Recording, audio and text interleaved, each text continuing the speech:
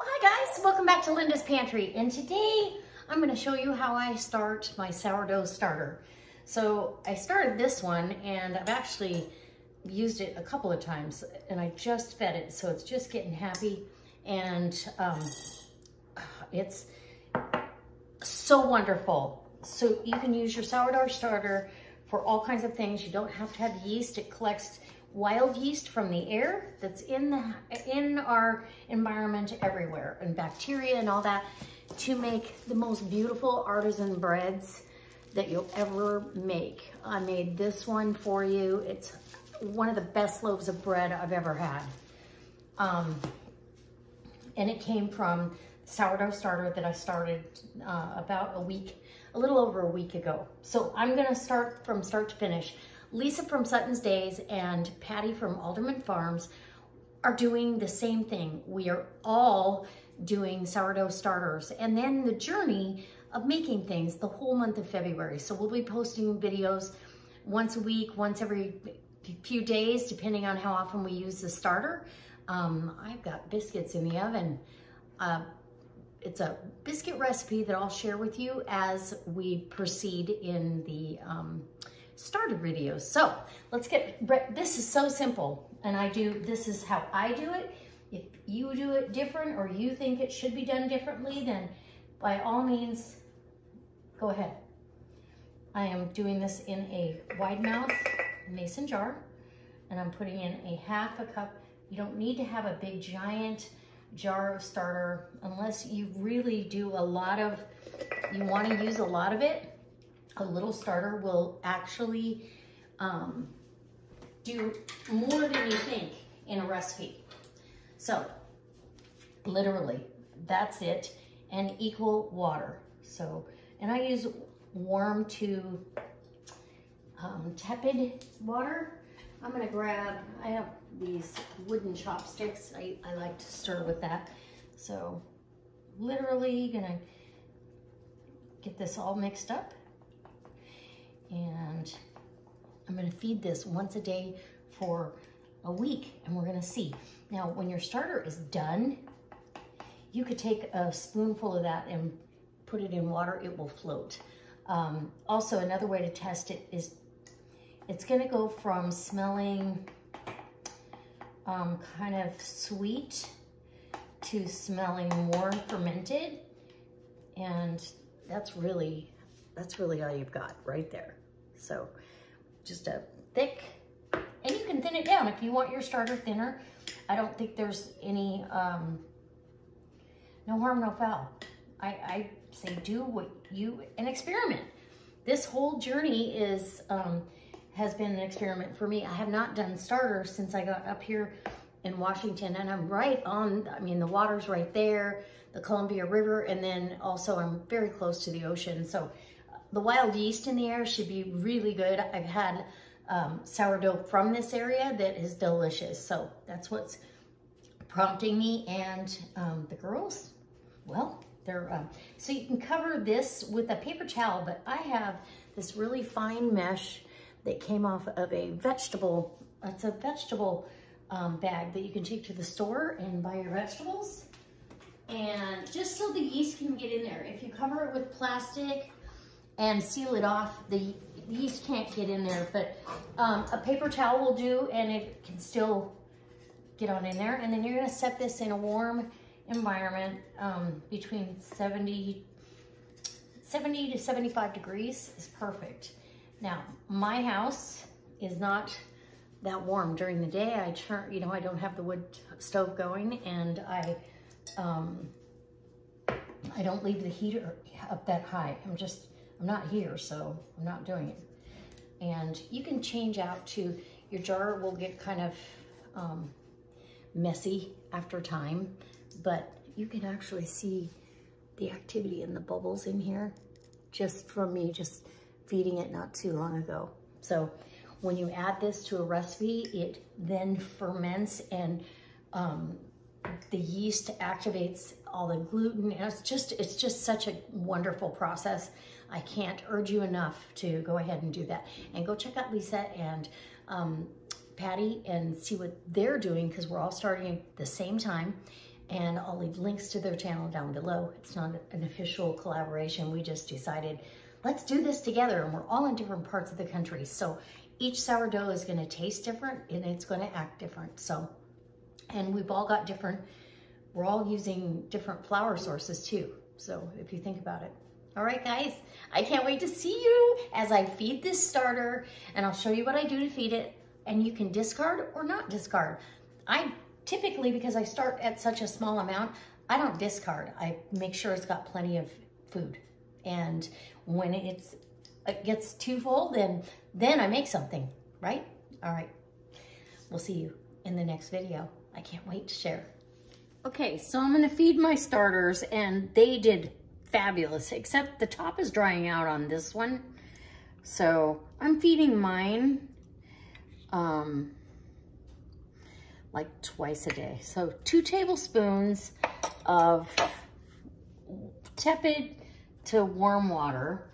And I'm gonna try what one of our little experts has advised, and that's to put a damp cloth over it. So to the new starter is still okay, but my older one, it's got a dry, it's got a dry crusty thing going on. So, okay, so I want to dry this out, and just take your, it's equal parts to me. This is how I've always done it. Does it mean it's the right way? Nope. But hey, it works. I have wonderful luck. Now, because this one is gonna actually end up too full in the jar by the end of the week when it's where I can use it. So I'm gonna have some discard. Then I will discard. But I don't discard every day and add to it. I don't know. So that little hard cap that was on this one is going right in the mix. And we're just, mixing it in. And I think covering with I want to do a tea towel, but I'm going to cover it with a damp bar mop. We'll see if that works. If not, we're going to go to a tea towel. And then this one, this one got really, really happy today, which is so cool. Just, the first day it didn't do much. The second day it went, hi, I'm extremely happy sourdough. And it could be because, I actually transferred some of the starter.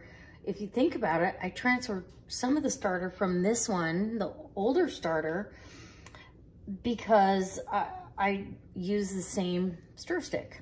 So I don't know if that's making a difference or not. That's my journey. That's how I'm doing it. So we're gonna cover them up and rinse up our stuff, and I'll see you tomorrow. Okay, so I'm here. I fed my starters yesterday, and now I'm back to feed them again.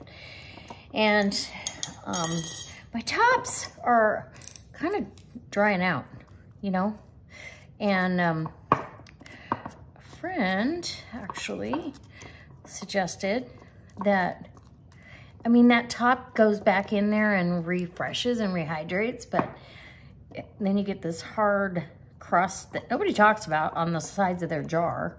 Unless you transfer your jar or change jars every day, you're gonna get that. So Lisa and Patty, I think it was Patty's suggestion to do a damp cloth over the top, and the yeast can still get in, but yet, So I am gonna add my flour, and my flour is an organic hard red wheat flour, unbleached. So it's as close to me doing it as we can get. And so I'm gonna add in each jar 1/4 cup of my flour. Okay, and it doesn't have to be super exact, but I know some people have to weigh everything. So 1/4 cup, and this is the old starter that I've already used, and I'm actually getting ready to use again. And so I'm gonna get in there and I'm gonna use 1/4 cup of warm water, not hot by any stretch, but warm. And maybe not even that much. I don't know that I really need it that hydrated. I kind of like the thicker, yeah. I might add less to the, I might grab some more flour in there. Oh, and it's already bubbling. Can you see that? I don't know if you can see it, but it is already going, hello, thank you for that food. Let me add a little bit more. Since this is the one I'm really focusing on, yeah, and there we go. Now I want more of like a foolish or a pre-ferment kind of thing, yeah. And then I don't wash this off. I'm gonna go right into the next one, and it had a little bit of a crust. See how, now that I just deflated it, it was pretty risen up. That's pretty cool. Okay. And we're gonna add that 1/4 cup and a little bit of water.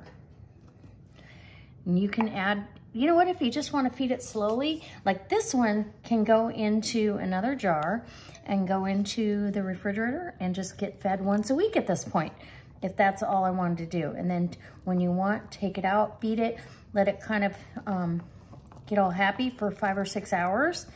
But because it's still been out, it won't take 5 or 6 hours for it to, I'm gonna put it in the proofing oven.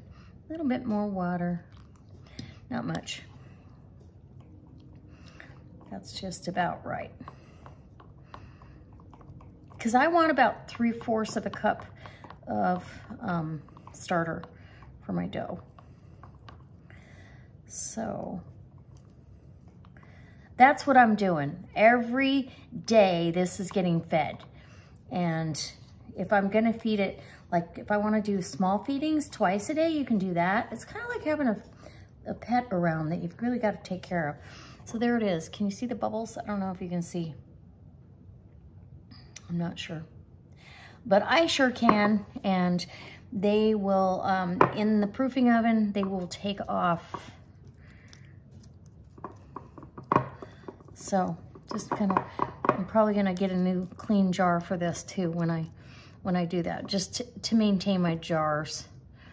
It's kind of, that's the trick. If any of you guys have any tips or tricks on, you know, whether you use a jar, a plastic container, what's easier to keep clean, all those things, let us all know in the comment section below.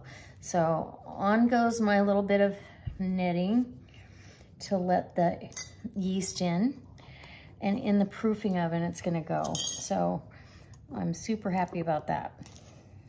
And then I'm gonna come back and start I'm gonna start some bread with this. And because this one's been going for a minute, but okay, there you go. And I already showed you the recipe for the bread and how I did it, but I'll be bringing you along for some other beautiful loaves of sourdough, even though I'll use the same technique. We're gonna show some of those, so stay tuned. Okay guys, so here's the last day for my starter, feeding my starter. So I fed it every day, and I actually pulled some off of the old starter, the one that's ready to use. And how do you tell if it's ready to use? So you actually can put some water in a bowl, and if a little bit of that starter, you put it in there and it floats, it's ready. It also will have a lemony tart, very tart flavor. That tastes ready to me, but let's taste the other one. The older one. And as you can see, I am making bread. Oh yeah, very tart.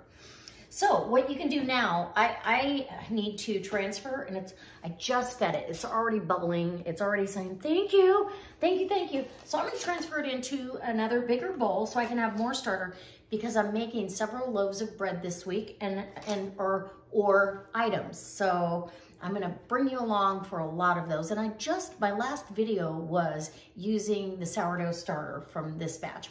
So you can actually divide this, give that, you could take off some and give that to a friend and that would be discard. If you didn't want to make anything, you could give it to them and they could have their own starter.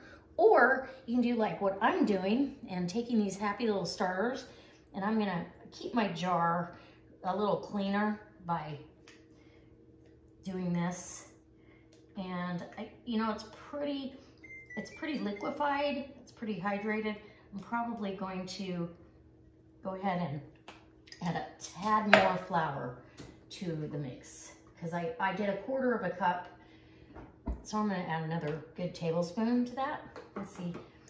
And my oven is preheated to put my loaf of, I'm gonna do a round loaf of sourdough, but I gotta preheat my Dutch oven. So go back and watch that video and see how beautiful the bread came out. So I kind of want this a little bit pastier, a little bit heavier, so 2 more tablespoons.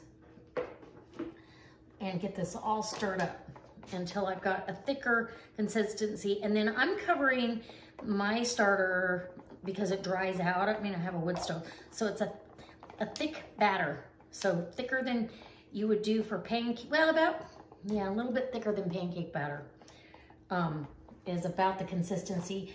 I don't get too particular about it. This one, I believe, is just fine.